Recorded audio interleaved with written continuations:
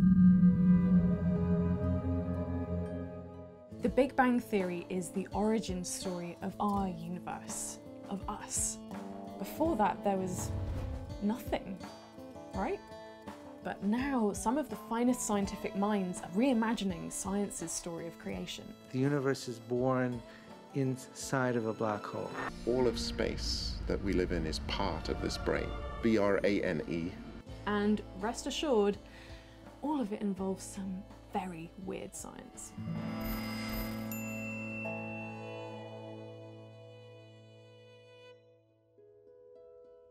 This is ultimately a story as much about what we don't know as what we do.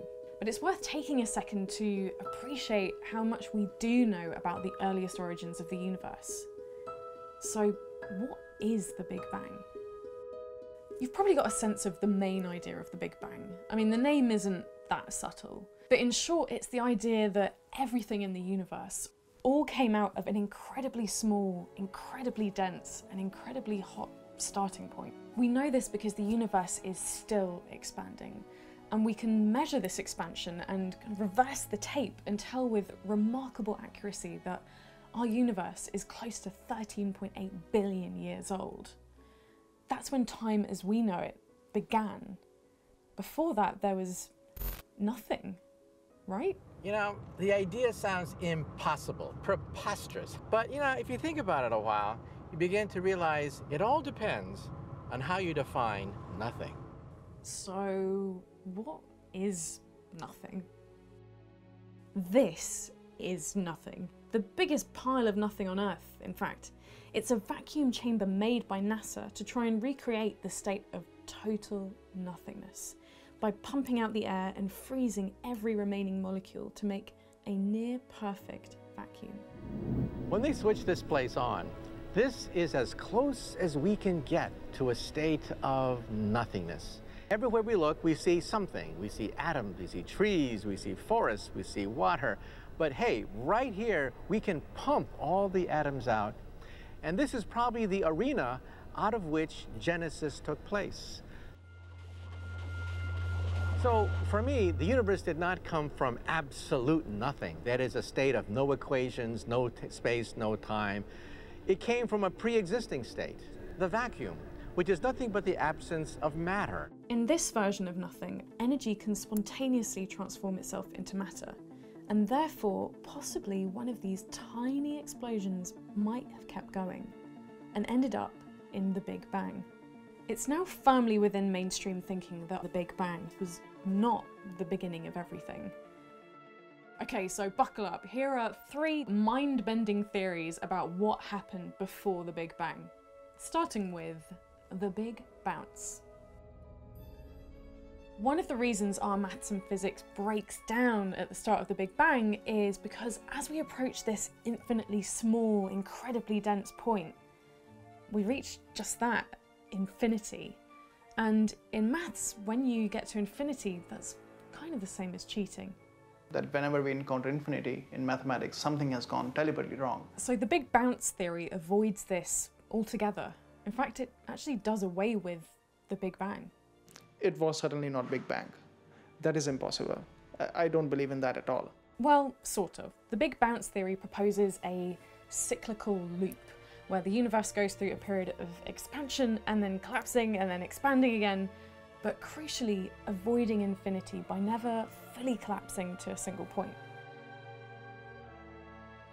It's a surprising thing, a bouncing universe, but if we look around us, there are lots of cycles always happening. Like this, we have seasons, we have even the motion of planets around sun.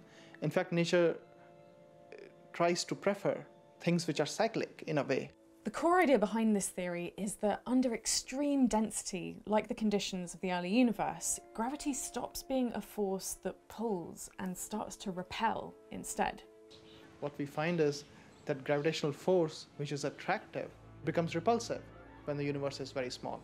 And that is predicted by the mathematics, the new mathematics which we obtain by the marriage of quantum mechanics and Einstein's gravity. Problem solved.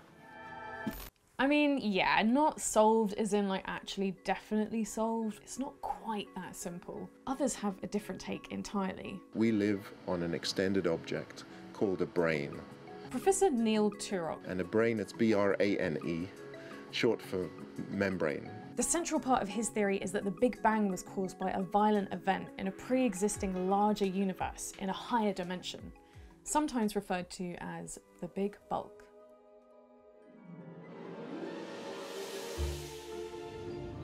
It's a membrane which is three-dimensional.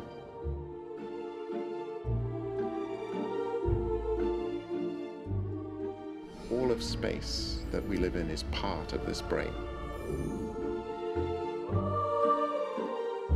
And within these models, you have to have at least two of these brains. You can't have only one. There have to be at least two.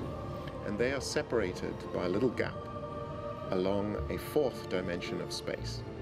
It's not one of our existing dimensions. And basically within these models, these two brains can collide. When they collide, they fill with a density of plasma and matter. And so that's the essential picture of the Big Bang in our model. Okay, got all that? The cheat sheet goes something like this. Multiple dimensions, the universe exists on a membrane, which is one of many in a higher dimension. 3, the Big Bang was started because one of these membranes collided with another one. But this last theory relies on much more familiar ideas. It owes a lot of its inspiration to Charles Darwin and his theory of evolution. The main idea is that for the universe to prosper, it has to reproduce and produce offspring universes, which for now I'm just going to call the Big Black Hole Bang Theory. The idea works by analogy to how biology works. It says that the universe has an ancestor, which is another universe. How is the universe born from the ancestor? According to this hypothesis, the universe is born inside of a black hole. A black hole is a star which collapses and where everything becomes infinite and time stops. There is a bounce inside of every black hole. The material contracts and contracts and contracts again, and then begins to expand again.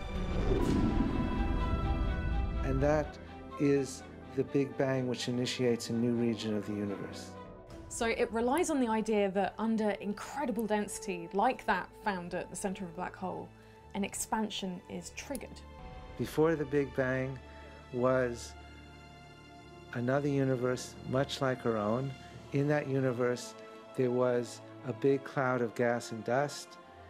It collapsed to form a big massive star. That star exploded. It left behind a black hole, and in that black hole there was a region, if you were misfortunate enough to fall in, you would find it becoming denser and denser and denser. You wouldn't survive this, but let's imagine you did, and all of a sudden it would explode again, and that would be our Big Bang. The truth is that we may never know the answer about what happened before the Big Bang. These theories are not the kind of theories that are easy to test, and it may well be that they're actually impossible for our brains or technology to ever understand. But while this is weird science, it is serious science. These scientists are one of many who are asking a fundamental question: where do we come from? And in case that's a bit intense for you, is there an ultimate answer? I don't know.